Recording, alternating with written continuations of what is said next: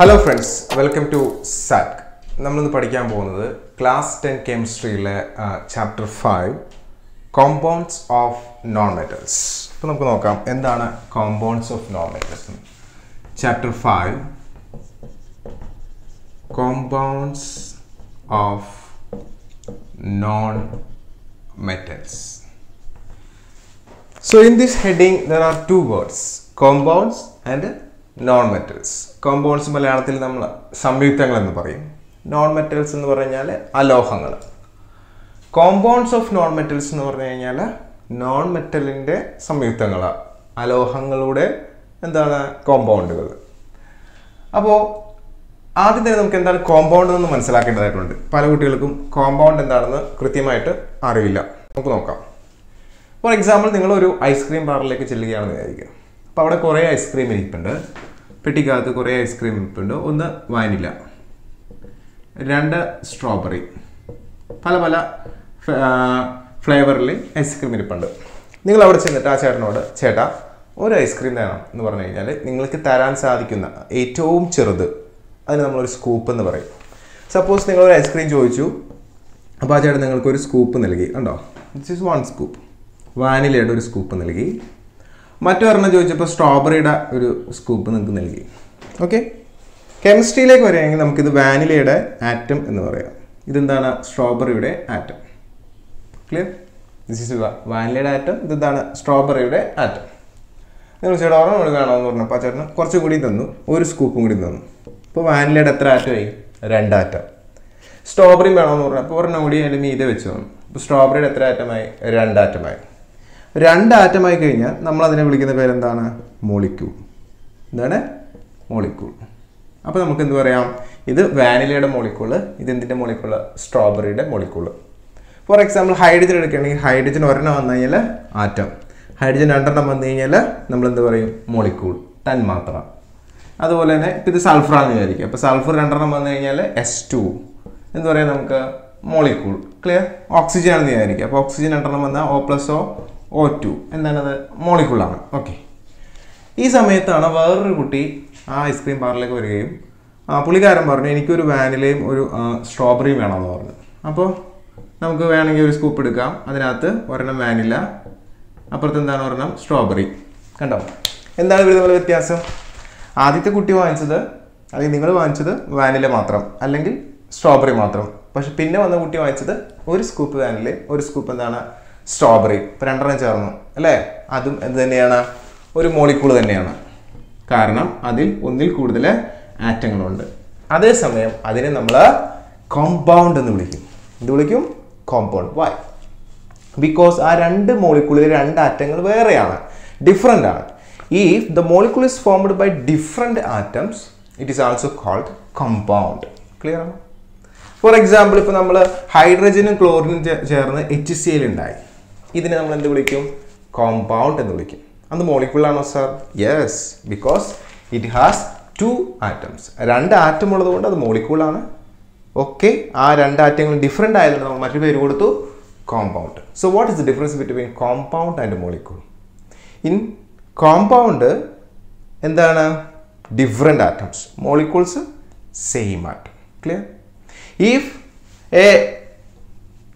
something contains 2 atoms, 2 atom ഉണ്ടെങ്കിൽ we call it as molecule.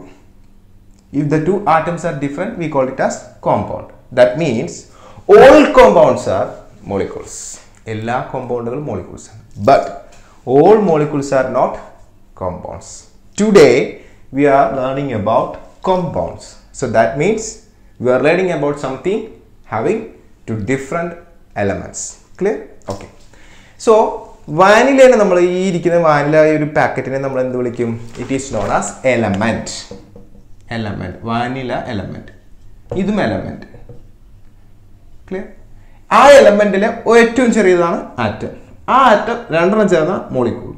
ആ molecule എന്താണ്? 3 എണ്ണം വന്നാലോ അപ്പോഴും മോളിക്യൂള്, ഒന്നിൽ കൂടുതൽ ഉണ്ടായാൽ മതി. പക്ഷേ ഡിഫറെൻ്റ് എലമെന്റിന്റെ ആറ്റങ്ങളാണ് ചേരുന്നതെങ്കിൽ അത്തരം മോളിക്യൂൾസിനെ നമ്മൾ വിളിക്കുന്ന പേരാണ് compounds. Is it clear? Okay, അപ്പോൾ നിങ്ങൾക്ക് കോമ്പൗണ്ട്സ് എന്താണെന്ന് മനസ്സിലായെന്ന് വിചാരിക്കുന്നു. Let us discuss about non metals. Non മെറ്റലിൽ രണ്ട് വാക്ക് കിടപ്പുണ്ട്, non and metal. So before understanding what is known metal, you must have knowledge about metals. Metals നമുക്കറിയാം, ഇരുമ്പ് എന്താ പ്രത്യേക ഹാർഡാണ് അല്ലേ, നമുക്ക് വളയ്ക്കാം, വേണമെങ്കിൽ ഒടിച്ചൊക്കെ വളയ്ക്കാം, അടിച്ച് പരത്തി ഷീറ്റേക്കാം, മാലിബിലിറ്റി, വലിച്ചു നീട്ടി കമ്പിയേക്കാം, ഡക്റ്റിലിറ്റി, ടിങ് ടിങ് സൗണ്ട് കേൾക്കും, സോണറിറ്റി അല്ലേ. അപ്പോൾ അങ്ങനെ ഒത്തിരി പ്രോപ്പർട്ടീസ് ഉള്ളതാണ് മെറ്റലെങ്കിൽ കെമിസ്ട്രിയിൽ നമ്മൾ മെറ്റൽ എന്താണെന്ന് ചോദിച്ചു കഴിഞ്ഞാൽ ഒരു രാസപ്രവർത്തനത്തിൽ ഏർപ്പെടുമ്പോൾ when an atom take part in a chemical reaction it loses electron. രാസപ്രവർത്തനത്തിൽ ഏർപ്പെടുമ്പോൾ ഇലക്ട്രോണുകളെ നഷ്ടപ്പെടുത്തുന്ന ആളുകളെയാണ് നമ്മൾ മെറ്റൽസ് എന്ന് വിളിക്കുക. സോ അങ്ങനെയാണെങ്കിൽ അതിൻ്റെ ഓപ്പോസിറ്റ് ആയിരിക്കുമല്ലോ നോൺ മെറ്റൽസ്. എന്തായിരിക്കും? രാസപ്രവർത്തനത്തിൽ ഏർപ്പെടുമ്പോൾ they gain electrons, they attract electrons, then receive electrons.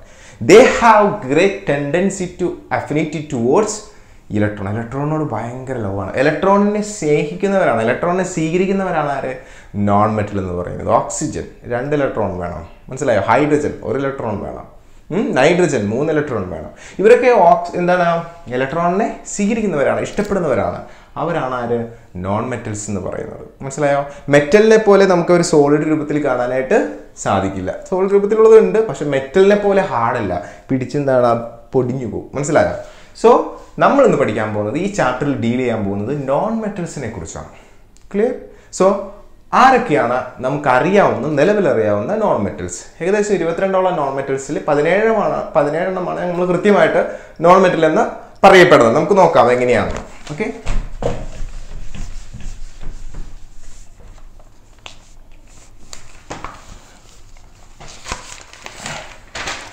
നമ്മുടെ പീരിയോഡിക് ടേബിൾ എടുക്കുകയാണെങ്കിൽ നമുക്കറിയാം 18ാമത്തെ ഗ്രൂപ്പ് അല്ലേ, 18ാമത്തെ ഗ്രൂപ്പ് നിങ്ങൾ കണ്ടിട്ടുണ്ടാവുമല്ലോ അല്ലേ. ആരാണ് അവരുടെ പ്രത്യേകത? നോബിൾ ഗ്യാസസ് ആണ്. അതിൽ ആരൊക്കെയാണ് വരിക? Helium, neon, argon, Zenon, റെൻറ്റോൺ, krypton, റെനോൺ, ഇതൊക്കെയാണ് അതിനകത്ത് വരിക. അപ്പോൾ അത് നോക്കാം. ഹീലിയം, ഒരാൾ ഹീലിയമാണ്, neon, then argon, krypton, Zenon, റെനോൺ. ഇവരൊക്കെ നമ്മൾ വിളിക്കുന്ന പേര് നോബിൾ ഗ്യാസസ് എന്നാണ്. ഇവർ വിളിക്കുന്ന പേര് എന്താണ്? നോബിൾ ഗ്യാസസ്. എന്താണ് ഒരു നോബിൾ ഗ്യാസ് എന്ന് വിളിക്കാൻ കാരണം? ഭയങ്കര നോബിളാണ്, രാജാക്കന്മാരാണ്. കാരണം ഒരു രാസപ്രവർത്തനത്തിൽ ഏർപ്പെടില്ല, കൊടുക്കുകയുമില്ല, വാങ്ങിക്കുകയുമില്ല. But they are also known as non metals. Clear ആണോ? ഇവർ നോൺ മെറ്റൽസ് ആണ്. നോൺ മെറ്റലിനെ നമ്മൾ 2ആയി ക്ലാസിഫൈ ചെയ്തിട്ടുണ്ട്, reactive non metals and Noble gases. അപ്പോൾ അതിനകത്ത് വരുന്ന ഒരു കാറ്റഗറിയാണ് നോബിൾ ഗ്യാസസ്. നോബിൾ ഗ്യാസസ് എന്താണ്? നോൺ മെറ്റലാണ്. നോൺ മെറ്റലിൻ്റെ 2 ക്ലാസിഫിക്കേഷനിൽ ഒരെണ്ണമാണ് എന്ത്? Noble gases. Another classification is reactive non metals, അതായത് രാസപ്രവർത്തനത്തിൽ ഏർപ്പെടുന്ന നോൺ മെറ്റൽസ്. അതാണ് നമ്മൾ ഇപ്പുറത്തേക്ക് പറയാൻ പോകുന്നത്. ഇത് 18ാമത്തെ ഗ്രൂപ്പിൽ എല്ലാവരും വന്നു. ഇപ്പുറത്തേക്ക് നമ്മൾ നോക്കുകയാണെങ്കിൽ 17ാമത്തെ ഗ്രൂപ്പിലെ ആളുകൾ നമുക്ക് കാണാനായിട്ട് സാധിക്കും. 17ാമത്തെ ഗ്രൂപ്പിൽ 17th group fluorine, chlorine, bromine, iodine, astatine. അതൊക്കെയാണ് അതിനകത്ത് വരുന്നത്. Fluorine, chlorine, bromine, iodine and astatins. These are non-metals. Very powerful non-metals. Very high electronegativity ആണ്. ഒരു ഇലക്ട്രോൺ മതി ഇവർക്കെല്ലാം അവരുടെ വാലൻസി ഫില്ല് ചെയ്യാൻ വേണ്ടിയിട്ട്. നിങ്ങൾ അത് പ്രീവിയസ് ക്ലാസ്സിൽ പഠിച്ചിട്ടുണ്ടാവും. So they are known as highly non metal characteristics ആണ്. ഒരു ഹൈലി ഇലക്ട്രോനെഗറ്റിവിറ്റി ആണ് അവർക്കുള്ളത്. ഓക്കെ, ഇലക്ട്രോനെഗറ്റിവിറ്റി മീൻസ് ഇലക്ട്രോണിനെ ആകർഷിക്കാനുള്ള, സ്വീകരിക്കാനുള്ള കഴിവ്. ഓക്കെ, 16ാമത്തെ ഗ്രൂപ്പിലേക്ക് വന്നു കഴിഞ്ഞാൽ നമുക്ക് ഒരാളെ ഒഴിവാക്കാം. ബാക്കി ഇവിടെ വരുന്നത് ഓക്സിജൻ, സൾഫർ, സെലീനിയം, ടെർലിയം. ഓക്കെ, വീണ്ടും ദിസ് ഈസ് 16th ഗ്രൂപ്പ്.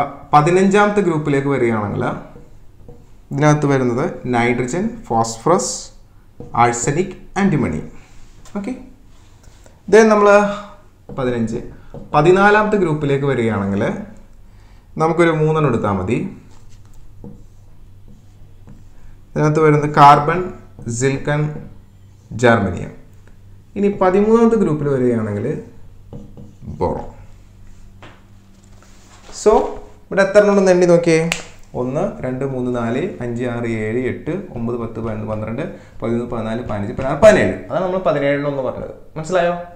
പിന്നെ 18 19 20 21 22 23 ഉണ്ടോ? ബട്ട് ഇവരെ നമ്മൾ എന്താണെന്ന് പറയാ? Noble gas രാസപ്രവർത്തനത്തിൽ ഏർപ്പെടുന്നില്ല. അപ്പോൾ ഇതാണ് നിങ്ങൾ പീരിയോഡിക് ടേബിളിൽ കാണുന്ന ഒരു ഫിഗർ. ഈ ഫിഗറിൽ നിങ്ങളൊന്ന് സൂക്ഷിച്ച് നോക്കിക്കഴിഞ്ഞാൽ ഒരു സ്റ്റെപ്പ് കാണാൻ സാധിക്കും. അതായത് നോക്കിക്കോളൂ, ലൈക്ക് ദിസ്. ഇവിടെ നമ്മളിങ്ങനെ വരയ്ക്കുകയാണെങ്കിൽ ഇവിടെ നമുക്ക് എന്താണ് ഒരു സ്റ്റെപ്പ് ഇങ്ങനെ എന്താണ് കാണാൻ പറ്റും. മനസ്സിലായോ? ക്ലിയർ? ഈ സ്റ്റെപ്പിൽ ഇപ്പുറത്ത് ഈ സാറ് വരച്ചിരിക്കുന്ന ഈ സ്റ്റെപ്പ് കണ്ടോ, ഇതിൻ്റെ ഇപ്പുറത്തേക്കുള്ളവരെ നമ്മൾ വിളിക്കുന്ന പേരാണ് metalloids.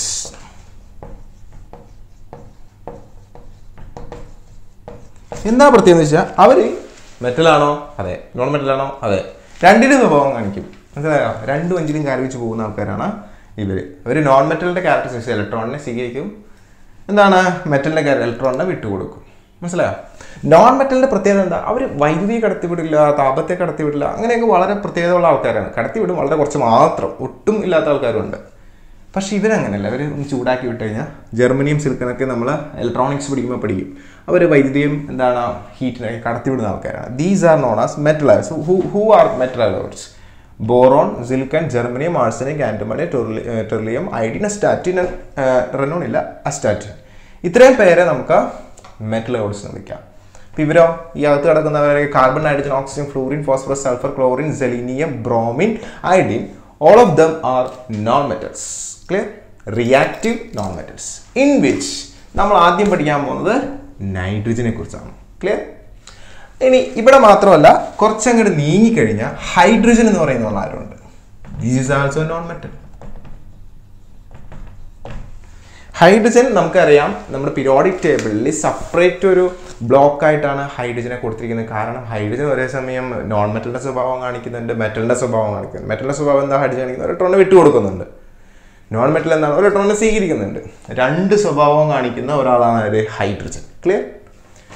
So which are the non-metals? Hydrogen, boron, carbon, nitrogen, oxygen, fluorine, silicon, phosphorus, sulfur, chlorine, germanium, arsenic, selenium, bromium, antimony, beryllium, iodine, astatine, helium, neon, argon, krypton, xenon, rhenon. These are all non-metals. Clear? In which the two classification, reactive non-metals and noble gases. Okay, clear?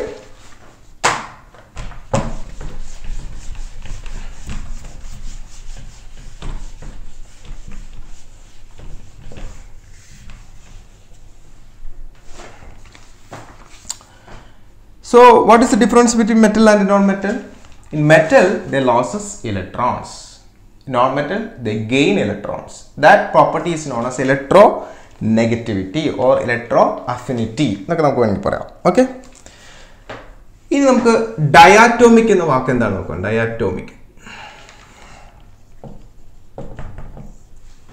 ഇപ്പോൾ നമ്മൾ പഠിച്ച ഈ പറയുന്ന non മെറ്റൽസിൽ ചിലവർ അവരവരുടെ തന്നെ എന്താണ് molecules ഉണ്ടാകുന്നു. ഹൈഡ്രജനുമായി ചേർന്ന് ഹൈഡ്രജന്റെ മോളിക്യൂൾസ് ഉണ്ടാകുന്നു. അങ്ങനെ ഒരേപോലത്തെ രണ്ടുപേർ ചേർന്ന് രണ്ട് മോളിക്യൂൾ ഉണ്ടാക്കിയാൽ അവരെ നമ്മൾ വിളിക്കുന്ന പേരാണ് ഡയാറ്റോമിക്. അങ്ങനെ വരുന്ന ഡയാറ്റോമിക് ആയിട്ട് വരുന്ന മോളിക്യൂൾസിനകത്ത് നൈട്രജൻ ഉണ്ട്, ഹൈഡ്രജൻ ഉണ്ട്, ഓക്സിജൻ ഉണ്ട്, ഫ്ലൂറിൻ, എല്ലാവരെയും നമ്മൾ അങ്ങനെ വിളിക്കും.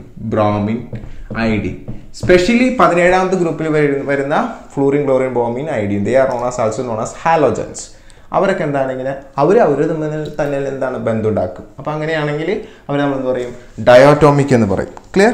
അപ്പോൾ നമുക്ക് ഹൈഡ്രജൻ്റെ കേസ് നോക്കാം. ഹൈഡ്രജൻ്റെ അവസാനത്തെ ഷെല്ലിൽ ഒരു ഇലക്ട്രോൺ ആണുള്ളത്.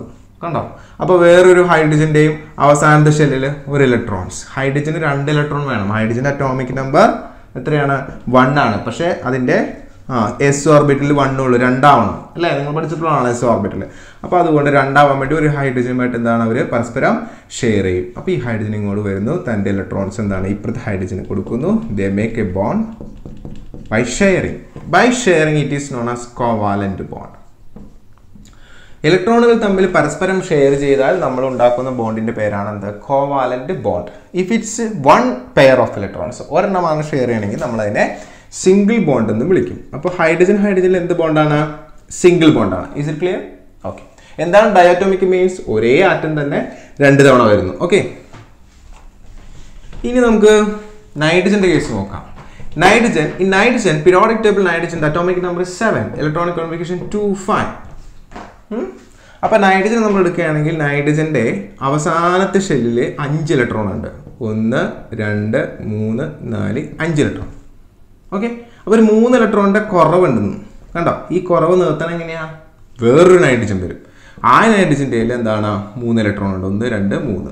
4 5 ഇതേപോലെ തന്നെ 5 ഇലക്ട്രോൺ അതിനകത്തുണ്ട് ബാക്കി ആ നൈട്രജൻ ഇങ്ങോട്ട് 3 കൊടുക്കും ഈ നൈട്രജൻ അങ്ങോട്ട് 3 ഷെയർ ചെയ്യും അപ്പോൾ പരസ്പരം ഷെയർ ചെയ്യുമ്പോൾ അവർ രണ്ടുപേർക്കും എന്ത് കിട്ടും ഈ പറയുന്ന ഷെയറിങ് നമുക്ക് നോക്കാം എങ്ങനെയാണ് ഓക്കെ ഇപ്പോൾ നൈട്രജൻ സാർ എഴുതുകയാണ് നൈട്രജൻ്റെ അവസാനത്തെ 3 ഇലക്ട്രോൺസ് ഇവിടെ എഴുതി 2 ഇവിടെ എഴുതി 5 ക്ലിയർ അതിനകത്ത് നൈട്രജൻ എഴുതുകയാണ് അതിൻ്റെ 3 ഇവിടെ എഴുതി 4 5 ഓക്കെ അപ്പോൾ ഈ നൈട്രജൻ ഷെയർ ചെയ്യുന്നു അപ്പോൾ ഇവിടെ എത്ര 1 2 3 4 5 6 7 8 ഇലക്ട്രോൺസ് ആയി അതുപോലെ ഈ നൈട്രജൻ ഇങ്ങോട്ട് ഷെയർ ചെയ്യുന്നു അപ്പോൾ ഇവിടെ എത്ര 1 2 3 4 5 6 7 8 ഇലക്ട്രോൺസ് ആയി അപ്പോൾ ഇവർ തമ്മിൽ പരസ്പരം ബോണ്ട് ക്രിയേറ്റ് ചെയ്യുന്നു ഇവിടെ എത്ര ബോണ്ട് ഉണ്ടായി 3 ബോണ്ട് ഉണ്ടായി this is known as triple bond clear okay മനസ്സിലായെന്നായിരിക്കും okay ഇനി നമുക്ക് ഡബിൾ ബോണ്ടുള്ള ഒരു കോമ്പൗണ്ട് കൂടി ഇതിനകത്ത് നോക്കാം ലൈക്ക് ഓക്സിജൻ അറ്റോമിക് നമ്പർ എത്രയാണ് 8 ആണ് സോ ഇലക്ട്രോണിക് കോൺഫിഗറേഷൻ 2 6 അല്ലേ അപ്പോൾ ഓക്സിജൻ്റെ നമ്മൾ ഇലക്ട്രോണിക് 2 4 6 കണ്ടോ ഇങ്ങനെയാണ് ഓക്സിജൻ വരിക അതുപോലെ അടുത്തൊരു ഓക്സിജൻ എഴുതുകയാണെങ്കിൽ 2 4 6 ക്ലിയർ അപ്പോൾ ഈ ഓക്സിജനുമായിട്ട് ഷെയർ ചെയ്തു ഇതിങ്ങനെ ഷെയർ ചെയ്തു അപ്പോൾ ഇവിടെ എത്രയാണ് 1 2 3 4 5 6 7 8 എട്ടെണ്ണമായി എല്ലാ എലമെന്റ്സിന്റെയും എല്ലാ ആറ്റത്തിന്റെയും അവസാന സ്റ്റേജിൽ 8 എണ്ണമല്ല അതിനുവേണ്ടിയാണ് അവർ രാസബോധത്തിൽ ഏർപ്പെടുന്നത് ഇവിടെ 8 എണ്ണമായി അപ്പോൾ ഇവിടെ എന്ത് ബോണ്ട് ഉണ്ടായത് ഡബിൾ ബോണ്ട് ഉണ്ടായി എന്ത് ബോണ്ടാണ് ഡബിൾ ബോണ്ട് ക്ലിയർ സോ ഒരു എലമെന്റ് പ്രത്യേകിച്ച് നോൺ മെറ്റൽസ് അവരോട് തന്നെ എന്താണ് കോവാലന്റ് ഷെയർ നടത്തി ബോണ്ട് ഉണ്ടായാൽ അത്രയും കോമ്പൗണ്ടുകൾ നമ്മൾ ഡയാറ്റോമിക് കോമ്പൗണ്ട് അപ്പോൾ ഡയാറ്റോമിക് കോമ്പൗണ്ട്സ് ഉണ്ടാക്കുന്നവരാണ് ഈ പറയുന്ന hydrogen oxygen chlorine bromine iodine എന്നൊക്കെ പറയുന്നത് ക്ലിയർ ആണോ ഓക്കെ ഇനി മോണോ അറ്റോമിക് ഉണ്ട് അതാണ് നമ്മൾ നേരത്തെ പറഞ്ഞ നോബിൾ ഗ്യാസ് അവർ വേറൊരാളുമായിട്ട് കമ്പൈൻ ചെയ്യില്ല മനസ്സിലായോ അങ്ങനെ വരുന്ന നോൺ മെറ്റൽസ് എന്ന് പറഞ്ഞത് നോബിൾ ഗ്യാസസ് എല്ലാം അങ്ങനത്തെ വരാം നോബിൾ ഗ്യാസ് എക്സെപ്റ്റ് ഹീലിയം പിന്നെ നിയോൺ ആർഗൺ ക്രിംറ്റോൺ സെനോൺ റെനോൺ ഇതൊക്കെ എന്താണ് അവരൊറ്റയ്ക്ക് നിൽക്കണം അവരോട് തന്നെ എന്താണ് ഈ പറഞ്ഞ ഷെയറിംഗ് നടത്തേണ്ട ആവശ്യമില്ല കാരണം അവരുടെ അവസാനത്തെ ഷെല്ലിലെ 8 ഇലക്ട്രോൺസ് ഓൾറെഡി ഓക്കുപ്പൈഡ് ആണ് ഓക്ടറ്റ് റൂൾ അവർ ഓൾറെഡി ഫിനിഷ്ഡ് ആണ് പിന്നെ മൂന്നാമതൊരു കാറ്റഗറി എന്ന് പറഞ്ഞാൽ പോളി അറ്റോമിക് ആണ് നിങ്ങൾക്ക് തന്നെ ഇപ്പോൾ മനസ്സിലായി കാണും എന്തായിരിക്കും പോളി അറ്റോമിക് ഡയോറ്റോമിക് ഒരേപോലത്തെ 2 പേര് മോണോറ്റോമിക് അയാൾ മാത്രം പോളി അറ്റോമിക് പോളി ഒന്നിൽ കൂടുതലുണ്ട് ബട്ട് അതെന്തായിരിക്കും ഡിഫറെൻ്റ് ആയിരിക്കും അല്ലേ അല്ലെങ്കിൽ എന്താണ് കുറേ അധികം കോമ്പൗണ്ടുകൾ വ്യത്യസ്ത കോമ്പൗണ്ടുകൾ ഇപ്പോൾ കാർബൺ ആണെങ്കിൽ കാർബൺ ഹൈഡ്രജൻ ഓക്സിജൻ 3 പേരുമായിട്ട് കമ്പൈൻ ചെയ്യും അല്ലേ CHO അല്ലെങ്കിൽ എന്താണ് COOH നമ്മൾ ആസിഡ് പഠിക്കുമ്പോൾ പഠിക്കുന്നത് അല്ലേ അപ്പോൾ കാർബൺ ഡിഫറെൻറ്റ് കോമ്പൗണ്ട്സ് ഉണ്ടാക്കുന്നുണ്ട് പോളി അറ്റോമിക് അപ്പോൾ ഏതൊക്കെ ഉണ്ടാക്കുന്നത് വെച്ചാൽ കാർബൺ ഫോസ്ഫറസ് സിലിക്കൺ സെലീനിയം ഇതൊക്കെ ഈ പറയുന്ന നോൺ മെറ്റലിൽ ഉണ്ടാക്കുന്ന പോളി അറ്റോമിക് ആയിട്ടുള്ള നോൺ മെറ്റൽസ് ആണ് ക്ലിയർ ആണോ okay so we can classify a non-metal into 2 reactive non-metal and noble gases non-metal നമുക്ക് രണ്ടായിട്ട് ക്ലാസിഫൈ ചെയ്യാം ഒന്ന് റിയാക്റ്റീവ് നോൺ മെറ്റൽസ് പിന്നെ എന്താണ് നോബിൾ ഗ്യാസ് നിങ്ങൾ ജസ്റ്റ് അറിഞ്ഞിരുന്നാൽ മതി നിങ്ങൾക്ക് നിങ്ങളുടെ ടെക്സ്റ്റ് ബുക്കിലെ സിലബസിലുള്ളതല്ല ഇത് നമുക്ക് ഇത് മനസ്സിലാക്കിയാലാണ് ആ പാഠത്തിലേക്ക് ഒരു ഇൻട്രസ്റ്റ് വരുള്ളൂ അതുകൊണ്ട് പറയാം ഇപ്പോൾ നോൺ മെറ്റൽസ് റിയാക്റ്റീവ് ഉണ്ട് നോബിൾ ഗ്യാസസ് എന്താണ് ഡെഫിനിഷൻ എന്ന് വെച്ചാൽ chemical element that lacks the characteristics of A metal ലോഹത്തിന്റെ സ്വഭാവം ലോഹ സ്വഭാവം ഇല്ലാത്ത എലമെന്റുകളെയാണ് നമ്മൾ എന്ത് വിളിക്കുക നോൺ മെറ്റൽ എന്ന് വിളിക്കുക മെറ്റലിന് എന്ത് സ്വഭാവമാണുള്ളത് അതില്ലാത്തവർ അപ്പോൾ അതില്ലാത്ത സ്വഭാവം എന്താണ് ലോ മെൽറ്റിംഗ് പോയിന്റ് ഇല്ല പെട്ടെന്ന് എന്താണ് ഉരുകിപ്പോവും ബോയിലിംഗ് പോയിന്റ് ലോ ആണ് പെട്ടെന്ന് ഇത് കത്തിപ്പോവും ദെൻ എന്താണ് സോളിഡ് ആണ് എന്ന് വെച്ച് കഴിഞ്ഞാൽ സോളിഡ് ഉള്ളത് ബ്രിട്ടിലാണ് അതാണ് മനസ്സിലായത് സോളിഡ് എന്ന് പറഞ്ഞാൽ സ്റ്റേറ്റിലുള്ളവർ പെട്ടെന്ന് പൊടിഞ്ഞു പോകും സോളിഡ് എന്ന് പറയാൻ പറ്റില്ല നമുക്ക് അതിന് അപ്പോൾ ഇങ്ങനെ എടുത്ത് പോയി പൊടിഞ്ഞു പോകും പക്ഷെ നമ്മൾ ഇരുമ്പെടുത്ത് അങ്ങനെ പൊടിയോ ഇല്ല അപ്പോൾ സോളിഡായിട്ട് വരുന്ന ആൾക്കാരെ നമുക്ക് നോക്കാം എന്തൊക്കെയാണ് carbon phosphorus sulphur selenium iodine എസ്റ്റാറ്റിൻ ഇവരൊക്കെ എന്താണ് സോളിഡാണ് ഓക്കെ പിന്നെ ചിലർ ലിക്വിഡായിട്ട് വരുന്ന ഒരാളേ ഉള്ളൂ അതെന്താണ് ബ്രോമിൻ ലിക്വിഡാണ് പിന്നെ ഉള്ളത് ഗ്യാസസ് ആണ് ഗ്യാസസ് ആയിട്ട് വരുന്നവരാണ് hydrogen nitrogen oxygen fluorine chlorine helium പിന്നെ പറയുന്നത് നമ്മുടെ നോബിൾ ഗ്യാസസ് എല്ലാവരും ഇവരൊക്കെ എന്താണ് ഗ്യാസസ് ആണ് ഇത് ലിക്വിഡാണ് ഇതെന്താണ് സോളിഡ് ആണ് ഓക്കെ സോ അത്രയും സ്റ്റേറ്റ്സിനെ കുറിച്ച് നമ്മൾ അപ്പോൾ പഠിച്ചു കഴിഞ്ഞു അവർക്ക് എന്താണ് പുവർ തെർമൽ കണ്ടക്ടിവിറ്റി ഇവരൊന്നും താപത്തെ കടത്തിവിടില്ല അതുപോലെ എന്താണ് വൈദ്യുതിയുടെ വൈദ്യുതിയും കടത്തിവിടില്ല. സോ 17 എലമെൻറ്റുകൾ ഏതൊക്കെയാണ് നിങ്ങൾ മനസ്സിലായി. അതുപോലെ തന്നെ അവരുടെ സ്റ്റേറ്റുകൾ മനസ്സിലായി. സോളിഡ്, ലിക്വിഡ്, ഗ്യാസ് സ്റ്റേറ്റ് ഒക്കെ മനസ്സിലായി. ഇനി നമുക്ക് ഇതിനകത്ത് വളരെ ഇമ്പോർട്ടൻ്റ് ആയിട്ടുള്ള 2 എലമെൻറ്റുകൾ നമുക്ക് എടുക്കാം. ഒന്ന് ഹൈഡ്രജനും ഒന്നെന്താണ് നൈട്രജനും. So hydrogen and nitrogen. അപ്പോൾ നമുക്ക് വേണ്ടത് ഇവർ 2 പേരെയാണ്. അപ്പോൾ ഹൈഡ്രജൻ എന്ന് പറഞ്ഞാൽ അറ്റോമിക് നമ്പർ 1 ആണ്. ഹൈഡ്രജൻ്റെ atomic number Z=1 and the atomic mass എന്ന് പറയുന്നത് ഏകദേശം 1.008 ആണ്. ഓക്കെ, ഹൈഡ്രജൻ്റെ ഉള്ളിലേക്ക് നമ്മൾ ചെന്ന് കഴിഞ്ഞാൽ ഒരു ന്യൂക്ലിയസിനകത്ത് ഒരു പോസിറ്റീവ് ചാർജ്, ഒരു പ്രോട്ടോൺ ആണ് ഹൈഡ്രജൻ്റെ അകത്ത് ഉള്ളത്.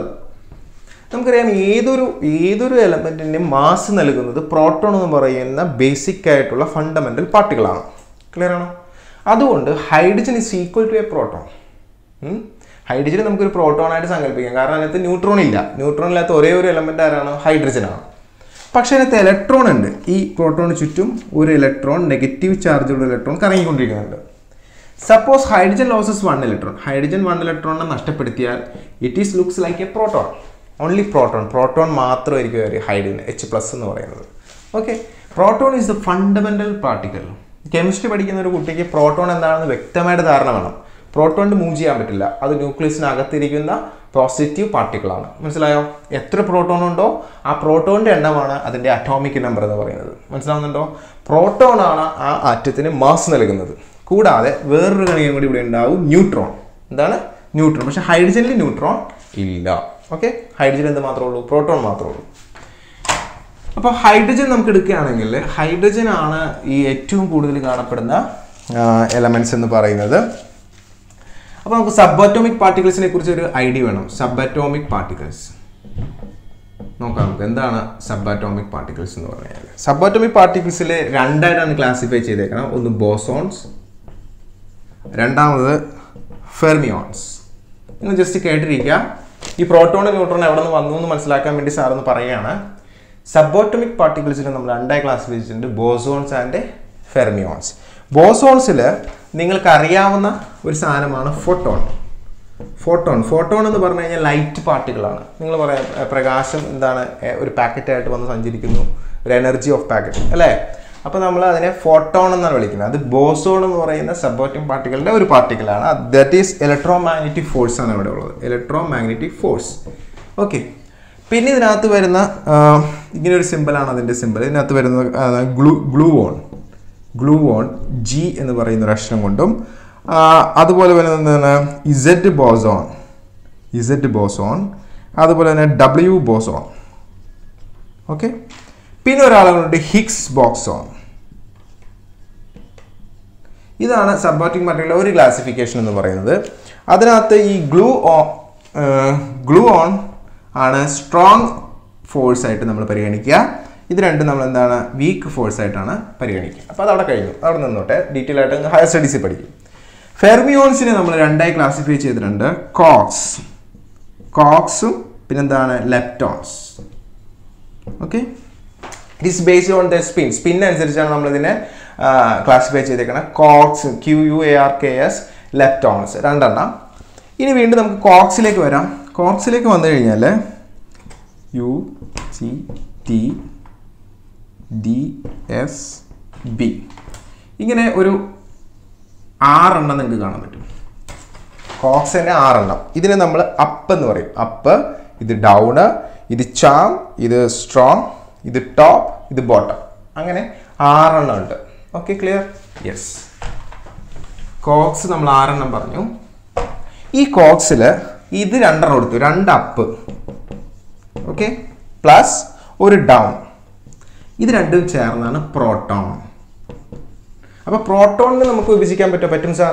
പ്രോട്ടോണിനെ വിഭജിച്ച് കഴിഞ്ഞാൽ നിങ്ങൾക്ക് കിട്ടുന്നത് 2 അപ്പ് കോക്സും ഒരു ഡൗൺ കോക്സും ചേർന്നാണ് പ്രോട്ടോൺ എന്ന് പറയുന്നത്. ക്ലിയർ ആണോ? ഓക്കെ, ഇനി 2 ഡൗൺ പ്ലസ് ഒരു അപ്പും ചേർന്നാൽ നമുക്ക് ന്യൂട്രോൺ കിട്ടും.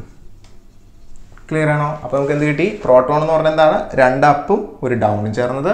2 ഡൗണും ഒരു അപ്പ് കോർക്കും ചേർന്നാണ് എന്താ? ന്യൂട്രോൺ. അപ്പോൾ ന്യൂട്രോൺ നിങ്ങൾ ഇങ്ങനെ വിഭജിച്ച് കഴിഞ്ഞാൽ ഇത് കിട്ടും. അപ്പോൾ ഫണ്ടമെന്റൽ പാർട്ടിക്കിൾ ഇതാണ്, ഇവർ തമ്മിൽ ചേർന്നത് ഉണ്ടാവുന്നത്. Okay, clear? ഓക്കെ, ഇവരെ നമ്മൾ പൊതുവെ ഇവരെ വിളിക്കുന്ന പേരാണ് ബാരിയോൺസ്. ഇവർ നമ്മൾ വിളിക്കും baryons. Why they are known as baryons? Because they give the mass to an element. ഒരു ആറ്റത്തിന് മാസ് നൽകുന്നത് ഇവർ രണ്ടുപേരും ചേർന്നാണ്. അതുകൊണ്ട് നമ്മൾ അവരെ വിളിക്കുന്ന പേരാണ് ബാരിയോൺസ്. അപ്പോൾ ഹൈഡ്രജൻ എന്ന് പറയുന്ന എലമെന്റ് നമുക്കൊരു ബേസിക് ബാരിയോൺ ആയിട്ട് എടുക്കാം. അതിന്റെ മൾട്ടിപ്ലിക്കേഷൻ ആണ് ശരിക്കും പറഞ്ഞാൽ മറ്റുള്ള എല്ലാ എലമെന്റ്സും. ഇപ്പോൾ ഉദാഹരണം പറയുകയാണെങ്കിൽ ഹീലിയം എടുക്കുകയാണെങ്കിൽ 2 ഹൈഡ്രജന്റെ 2 പ്രോട്ടോൺ ഉണ്ട്. അപ്പോൾ 2 ഹൈഡ്രജൻ പോലെ ഇല്ലേ? ഓക്കെ. അപ്പം അങ്ങനെ ഇനി നമുക്ക് ഇലക്ട്രോൺസിലേക്ക് വരികയാണെങ്കിൽ, കാരണം നമുക്കിപ്പോൾ ഇവിടെ ഇലക്ട്രോൺ കിട്ടിയിട്ടില്ല എഴുതിയിരുന്നു അല്ലേ? ഇലക്ട്രോൺ കിട്ടിയില്ലല്ലോ. ലെപ്റ്റോൺസിലേക്ക് വരാം. ലെപ്റ്റോൺസിനെ നമ്മൾ ക്ലാസിഫൈ ചെയ്താൽ യു വിൽ ഗെറ്റ് ഇലക്ട്രോൺസ്,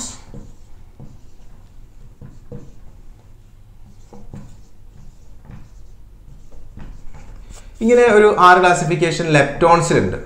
ഇതിനകത്ത് ഇത് 3 ചാർജ്ഡ് പാർട്ടിക്കിളാണ്. ഇതിന് ചാർജ് ഇല്ല, നോ ചാർജ്. ആ ചാർജ്ഡ് പാർട്ടിക്കിളിലെ ഒരാളാണ് നമുക്ക് അറിയാവുന്ന നമ്മുടെ ഓൾഡ് ഫ്രണ്ട് ഇലക്ട്രോൺ. നിങ്ങൾ ഒരുപാട് സ്ഥലത്ത് കണ്ടിട്ടുള്ളതാണ് ഇലക്ട്രോൺ എന്ന് പറയുന്നത്. ഓക്കെ. അപ്പോൾ ഹൈഡ്രജൻ എന്ന് പറയുന്നത് 1 പ്രോട്ടോൺ ആണ്. ഓക്കെ, 1 പ്രോട്ടോൺ അടങ്ങിയതാണ് ഹൈഡ്രജൻ എന്ന് പറയുന്നത്. അപ്പോൾ പ്രോട്ടോണും ഇലക്ട്രോണിനെ കുറിച്ച് മാത്രം നമ്മൾ ഇപ്പോൾ മനസ്സിലാക്കിയാൽ മതി, ബാക്കിയുള്ളതെല്ലാം ഹയർ സ്റ്റഡീസിൽ മനസ്സിലാക്കുക. അപ്പോൾ ഹൈഡ്രജൻ എടുക്കുകയാണെങ്കിൽ 1 പ്രോട്ടോൺ 1 ഇലക്ട്രോൺ. നൈട്രജൻ നമ്മൾ എടുക്കുകയാണെങ്കിൽ എന്താണ്? നൈട്രജനിലെ 7 പ്രോട്ടോൺ, അതാണ് അറ്റോമിക് നമ്പർ 7. സിമിലർ അതേ എണ്ണം തന്നെ ഇലക്ട്രോൺ ഉണ്ടാവും. ക്ലിയർ ആണോ? ഓക്കെ. സോ 75% നമുക്ക് ഈ ലോകത്ത് കാണുന്ന പല സാധനങ്ങളുടെയും മാസ് എന്ന് പറയുന്നത് ഹൈഡ്രജന്റെ മാസിനെ വെച്ചിട്ട് നമുക്ക് പറയാൻ പറ്റും, പ്രോട്ടോൺ വെച്ചിട്ടാണ്. അപ്പോൾ 75% പ്രോട്ടോൺ ആണ്, ബാക്കി ന്യൂട്രോണും ചേർന്നതാണ്. Hydrogen is A colourless gas. Hydrogen നിറമില്ല.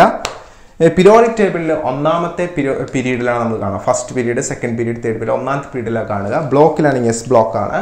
Hydrogen നമ്മൾ റിയാക്റ്റീവ് നോൺ മെറ്റൽ എന്ന് വിളിക്കും, കാരണം അത് രാസപ്രവർത്തനത്തിൽ ഏർപ്പെടും. 1s1 ആണ് അതിൻ്റെ electronic subshell electronic configuration. Electron ഒരെണ്ണമാണ്, gas ആണ്. ഓക്സിഡേഷൻ സ്റ്റേറ്റ് എന്ന് പറയുന്നത് -1 ഉം +1 ആണ്. അതായത് 1 ഇലക്ട്രോണിനെ സ്വീകരിക്കും, 1 ഇലക്ട്രോണിനെ വിട്ടും കൊടുക്കും. Clear? That's all about hydrogen. അപ്പോൾ നമ്മൾ ഒരാളെ കുറിച്ച് മനസ്സിലാക്കി, hydrogen. Next move to the nitrogen. Nitrogen that is very important. നമുക്കറിയാം സസ്യങ്ങൾക്കും ജന്തുക്കൾക്കും ഒക്കെ വളരണമെങ്കിൽ നൈട്രജൻ ആവശ്യമാണ് അല്ലേ? സോ നൈട്രജൻ അറ്റോമിക് നമ്പർ 7 ആണ്. അതിനകത്ത് 2ാമത്തെ പീരീഡിലെ P ബ്ലോക്കിലാണ് nitrogen കാണപ്പെടുക.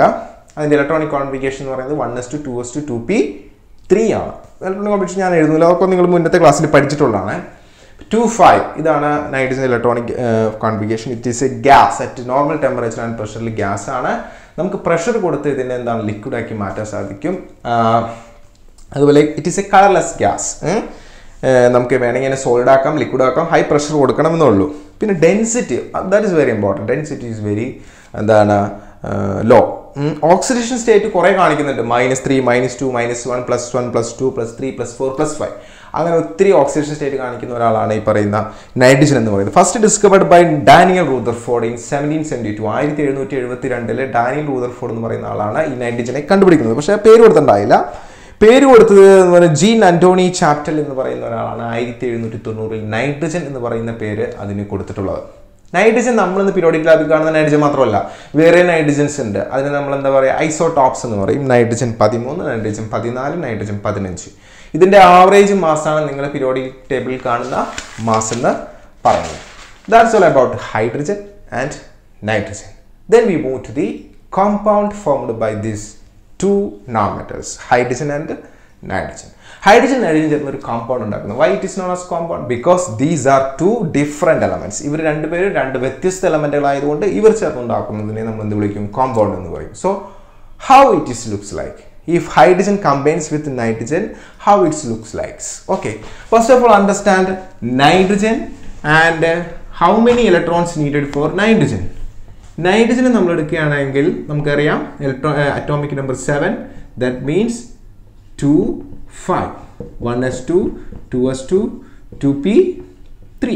Okay, and 3 this is 2 orbitals. ഒരു ഇലക്ട്രോൺ മുകളിലേക്ക് ഒരു ഇലക്ട്രോൺ താഴേക്ക്. ഇത് ഫില്ലഡ് ആണ്, ഇതും ഫില്ലഡ് ആണ്. But here 3 orbitals, px py pz. ഇവിടെ എല്ലാം ഒരേന്നേ ഉള്ളൂ, ഉണ്ടോ? ക്ലിയർ? അപ്പോൾ എന്താ സംഭവിക്കുന്നത് വെച്ചാൽ രാസപ്രവർത്തനത്തിൽ ഏർപ്പെടുന്ന സമയത്ത് ഇവർ 4 കൂടി അങ്ങോട്ട് ചേർന്നിട്ട് ഇത് 1 2 3 4 ഓർബിറ്റുകൾ ചേർന്നിട്ട് പുതിയ 4 ഓർബിറ്റൽ ഉണ്ടാവും. 1 2 3 4. ക്ലിയർ? ഓക്കെ, അതിനകത്തെല്ലാം ഇതെന്താണ്, ഈക്വലി എന്താണ്, ഓക്യുപ്പൈ ചെയ്യും. കണ്ടോ? മനസ്സിലാവുന്നുണ്ടോ? 1 2 3 4 5. അപ്പോൾ ഇവിടെ ഈക്വലി ഓക്യുപ്പൈ ചെയ്തിട്ട് ഇതാണ് പിന്നീട് എന്ത് ചെയ്യുന്നത്? രാസപ്രവർത്തനത്തിൽ ഏർപ്പെടുക എന്ന് പറയുന്നത്. ഓക്കെ, അപ്പോൾ ഇതിനെക്കുറിച്ച് ഡീറ്റെയിൽ ആയിട്ടൊക്കെ നമ്മൾ എന്താണ് വലിയ വലിയ ഹയർ സ്റ്റഡീസിൽ അത്തരം ക്ലാസ്സുകളിൽ പഠിക്കും. നമുക്കതൊന്നും ആവശ്യമില്ല. നമുക്ക് നോർമൽ ഡയഗ്രമാണ് ആവശ്യം. അത്തരം ക്ലാസ്സിൽ നിങ്ങൾ ഓർബിറ്റൽ ഡയഗ്രാം PX PY ഒക്കെ വെച്ച് പഠിച്ച് ഇത് വരച്ച് അതിൻ്റെ ആംഗിളൊക്കെ വെച്ച് അതിൻ്റെ 3 ഡയമെൻഷണൽ സ്ട്രക്ചറൊക്കെ നിങ്ങൾ ഉയർന്ന ക്ലാസ്സിൽ +1 പഠിക്കും. അത്രയും ഡീറ്റെയിൽ ആയിട്ട് സാർ പോകുന്നില്ല. Let's understand A normal way. Normal വേയിൽ നമ്മൾ നോക്കുകയാണെങ്കിൽ നൈട്രജൻ എടുക്കുന്നു, നൈട്രജന് ചുറ്റും ഒരു റൗണ്ട് വരയ്ക്കുന്നു. ഇതാണ് നമ്മുടെ അവസാനത്തെ ഷെല്ല്. ഈ ഷെല്ലിൽ എത്ര ഇലക്ട്രോൺസ് ഉണ്ട്? 5 എണ്ണം ഉണ്ട് അല്ലേ? 5 എണ്ണം സാറ് കാണിക്കുകയാണ്. 1 2 3 4 5. ഓക്കെ, ഇവിടെ ഒരെണ്ണത്തിൻ്റെ കുറവുണ്ട്. ഓക്കെ, ഇവിടെയും ഒരെണ്ണത്തിൻ്റെ കുറവുണ്ട്, ഇവിടെയും ഒരെണ്ണത്തിൻ്റെ കുറവുണ്ട്. കണ്ടോ? അപ്പോൾ ഈ നൈട്രജന് ചുറ്റും 8 ഇലക്ട്രോൺ ആയില്ലേ നോക്കി? 2 4 6 8. 5 എണ്ണം ഞാൻ വരച്ചിട്ടുണ്ട്. 1 2 3 4 5. 3 എണ്ണം ഞാൻ ഗ്യാപ്പ് ഇട്ട് വെച്ചിട്ടുണ്ട്. ഈ ഗ്യാപ്പിലേക്കാണ് ഇലക്ട്രോൺ വരേണ്ടത്. അത് ആര് തരണം? ഹൈഡ്രജൻ തരണം. പക്ഷെ ഹൈഡ്രജനെ സംബന്ധിച്ച് ഹൈഡ്രജൻ്റെ കയ്യിൽ ഒരു ഇലക്ട്രോണേ ഉള്ളൂ. അപ്പോൾ ഈ ഹൈഡ്രജൻ ഇവിടെ വന്ന് കൊടുത്തു കഴിഞ്ഞാൽ പിന്നെയും 2 ഹൈഡ്രജൻ്റെ ആവശ്യം നമുക്ക് ഉണ്ട്. അപ്പോൾ വേറൊരു ഹൈഡ്രജൻ വന്നിട്ട് ഇവിടെ ഒരു ഇലക്ട്രോൺ കൊടുക്കും, വേറൊരു ഹൈഡ്രജൻ വന്നിട്ട് ഇവിടെ ഒരു ഇലക്ട്രോൺ കൊടുക്കും, ഈ ഹൈഡ്രജൻ വന്നിട്ട് ഇവിടെ ഒരു ഇലക്ട്രോൺ കൊടുക്കും. അപ്പോൾ എത്ര ഹൈഡ്രജൻ വേണം? 3 എണ്ണം വേണം. അപ്പോൾ അങ്ങനെയാണെങ്കിൽ ഹൗ ഇറ്റ്സ് ലുക്സ് ലൈക്ക്? അങ്ങനെയാണെങ്കിൽ നമുക്ക് ഇങ്ങനെ പറയാം, നൈട്രജൻ എന്താണ്? Hydrogen hydrogen hydrogen. ഉണ്ടോ? So that means NH3. And this is known as ammonia. Okay, in this chapter first we discuss about ammonia, what are its properties, how it is prepared, what are its uses. ഇതൊക്കെയാണ് നമ്മൾ ഈ ചാപ്റ്ററിൽ പഠിക്കാൻ പോകുന്നത്. So this video is an introduction to this chapter. First of all, understand what is nitrogen, hydrogen, how they come, what they named, their mass, atomic number and all other things. Okay, first understand the structure. അത് നമ്മൾ structure മനസ്സിലാക്കുക, എൻ്റെ പേര് മനസ്സിലാക്കുക, ammonia. Okay, so what are the physical properties of ammonia? It is A colourless gas. നമുക്ക് കണ്ണുകൊണ്ട് കാണാനായിട്ട് പറ്റില്ല. മീൻസ് വെള്ളം പോലെ കളറില്ല. It's colourless gas and pungent to smell. So the properties are, it is a colorless gas. Colorless gas. And the second property is pungent smell. What do you mean by pungent smell? Pungent smell എന്ന് പറഞ്ഞു കഴിഞ്ഞാൽ ഇത് നിങ്ങൾ മണത്ത് കഴിഞ്ഞാൽ നിങ്ങൾക്ക് പറ്റില്ല. ശരിക്കും പറഞ്ഞു കഴിഞ്ഞാൽ ഇത് ശരിക്കും മണത്ത് കഴിഞ്ഞാൽ നിങ്ങളുടെ മൂക്കിൻ്റെ ഇതൊക്കെ കത്തിപ്പോവും. അപ്പോൾ അങ്ങനത്തെ ഒരു സ്മെല്ലാണ് ആർക്കുള്ളത്, ഈ അമോണിയയ്ക്ക് ഉള്ളത്. വളരെ വലിയൊരു പ്രത്യേകത, it is dissolved in water at any quantity. അപ്പോൾ മൂന്നാമത്തത് ഡിസോൾവ് ഇൻ വാട്ടർ, വെള്ളത്തിൽ നന്നായിട്ട് എന്താണ് ലയിക്കുന്ന ഒരു കോമ്പൗണ്ടാണ് അമോണിയ എന്ന് പറയുന്നത്. ഈ നമുക്ക് ആൻറ്റിറ്റി forms ammonia hydroxide in water. We can compress this ammonia. This is gases in nature. Compress this ammonia into liquid form. We can compress. എന്താണ് compress ചെയ്യാൻ പറ്റും. Because gases are all compressible. Compressibility gases-ന്റെ ഒരു പ്രത്യേകതയാണ്. നമുക്ക് അമോണിയനെ compress ചെയ്തിട്ട് liquid ആക്കി മാറ്റാനായിട്ട് പറ്റും. 80% of ammonia is used as fertilisers. ഇത് നമ്മൾ ഫെർട്ടിലൈസേഴ്സ് ആയിട്ടാണ് നമ്മൾ എന്താണ് ഉപയോഗിക്കുന്നത്. അതായത് വളമായിട്ടാണ് നമ്മൾ പൊതുവെ അമോണിയ നമ്മൾ ഉണ്ടാക്കിയിട്ട് ഉപയോഗിക്കുന്നത്. വളമായിട്ടാണ്. വേറെ ഉപയോഗങ്ങളുണ്ട്. വെള്ളം പ്യൂരിഫൈ ചെയ്യാനായിട്ട്, അതായത് വെള്ളം കടന്നു പോകുന്ന പൈപ്പ് അങ്ങനെയുള്ള സാധനങ്ങൾ പ്യൂരിഫൈ ചെയ്യാനായിട്ട്, പ്ലാസ്റ്റിക് ഉണ്ടാക്കാനായിട്ട്, ടെക്സ്റ്റൈൽ തുണി ഉണ്ടാക്കാനായിട്ട്, അതുപോലെ എക്സ്പ്ലോസീവ് പടക്കങ്ങളും അതുപോലെ തന്നെ ആയുധങ്ങളൊക്കെ ഉണ്ടാക്കാനായിട്ട്, പെപ്റ്റിസൈഡ്സ്, ഡൈസ്, നിറങ്ങൾ, കെമിക്കൽസ്, മറ്റ് കെമിക്കൽസ് ഉണ്ടാക്കാനൊക്കെ ആയിട്ട് നമ്മൾ എന്താണ് ഈ പറയുന്ന അമോണിയ ഉപയോഗിക്കുന്നുണ്ട്. പിന്നീട് നമ്മൾ ഡീറ്റെയിൽസ് ആയിട്ട് അതിൻ്റെ യൂസസിനെ കുറിച്ച് പഠിക്കും. നിങ്ങൾ അമോണിയ ശ്വസിക്കുകയാണെങ്കിൽ അത് നിങ്ങൾക്ക് വളരെയധികം ബുദ്ധിമുട്ടുണ്ടാക്കും. അതുകൊണ്ട് ഹെൽത്തി പ്രോബ്ലംസ് ഉണ്ടാക്കുന്നതാണ്. അതുകൊണ്ട് അമോണിയൊക്കെ കൊണ്ടുപോകുന്ന ടാങ്കൊക്കെ നമ്മൾ പെട്രോൾ കൊണ്ടുപോകുന്ന പോലെ വളരെയധികം സേഫ്റ്റി ആയിട്ടാണ് നമ്മൾ എന്ത് ചെയ്യുന്നത് കൊണ്ടുപോകുന്നത്. Okay, clear? യെസ്. ദെൻ എങ്ങനെയാണ് അമോണിയ നമുക്ക് ക്ലാസ് റൂമിൽ ഉണ്ടാക്കാൻ പറ്റുന്നത്? മീൻസ് നിങ്ങളുടെ സ്കൂളിലെ ലബോറട്ടറിയിൽ എങ്ങനെയാണ് അമോണിയ പ്രിപ്പയർ ചെയ്യുന്നത്? So the laboratory preparation of ammonia. To understand this, please watch next part 2 of this video series. Okay, നിങ്ങൾക്ക് ഈ വീഡിയോ ഇഷ്ടമായെങ്കിൽ ലൈക്ക് ചെയ്യുക, ഷെയർ ചെയ്യുക, കമൻറ്റ് ചെയ്യുക. ഈ വീഡിയോൻ്റെ ഫുൾ പോർഷൻസ് നമ്മുടെ പുതിയ ആപ്പിൽ ലഭ്യമാണ്. നിങ്ങൾക്ക് ആപ്പിൻ്റെ ലിങ്ക് ഈ താഴെ കമൻറ്റ് ചെയ്താൽ ലഭിക്കുന്നതാണ്. നിങ്ങൾക്ക് ഡൗൺലോഡ് ചെയ്യാം, എല്ലാ വീഡിയോസും അതിനകത്തുനിന്ന് കാണാവുന്നതാണ്.